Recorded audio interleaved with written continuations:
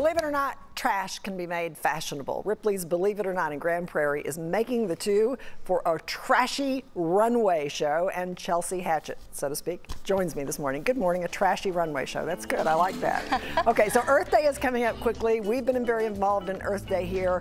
Why highlight trash for a contest?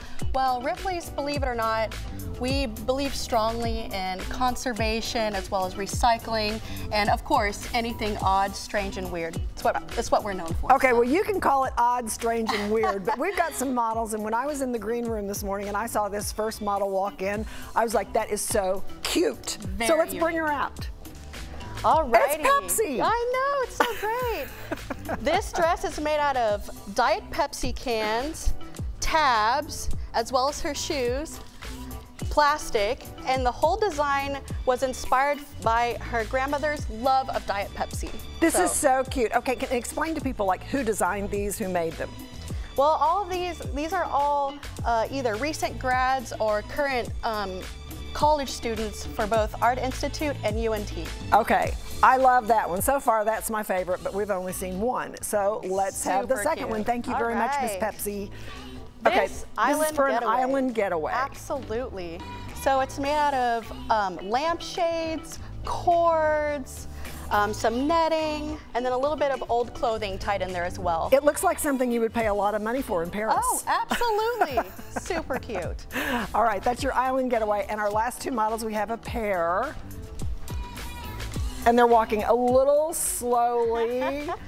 Well, this first dress is made out of a bunch of pleated plastic bags. That's amazing. It's absolutely amazing. It gives that vintage 1950s look, which we all love. So. That is amazing. I didn't realize until she got up close that that's what it is. It's plastic bags. Plastic bags. The brown ones, the white ones. Bottle caps for the little ensemble in the That's middle. Incredible. Okay, let's look at the last one. All righty.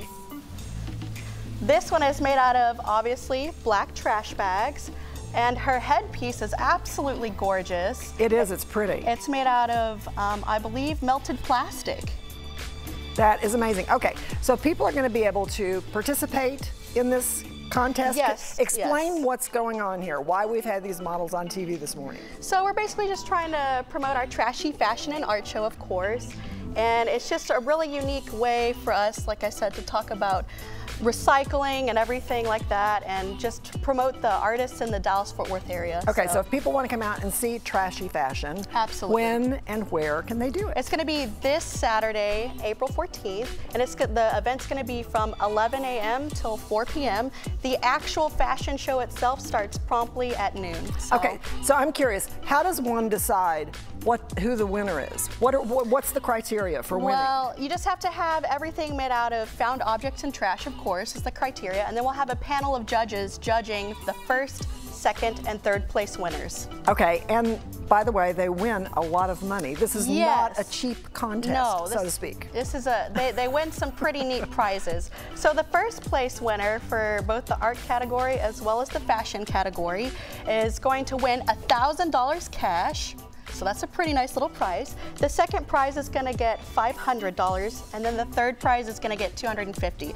And all three winners from both categories are going to have their artwork and their garments featured in our museums for a full month as one of our oddities, of course. Okay, so it may be trashy, but it's not cheap. That's right. So tell me before we leave about the mannequin beside you.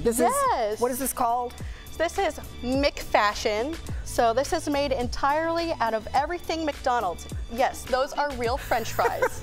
Receipts, bags, everything. This dress was inspired from her first job at McDonald's, so very interesting. You know, some of these designers are going to end up on the runway in Milan or Paris. I'm convinced of it. They are great. They are so creative. And you models are beautiful. You look great in them. Thank you so much for being with us today. Thank you. This is so interesting. Okay, Ripley's Trashy Art and Fashion event is Saturday, 11 to 4 in Grand Prairie. Go to ripleys.com/Grand Prairie for more information.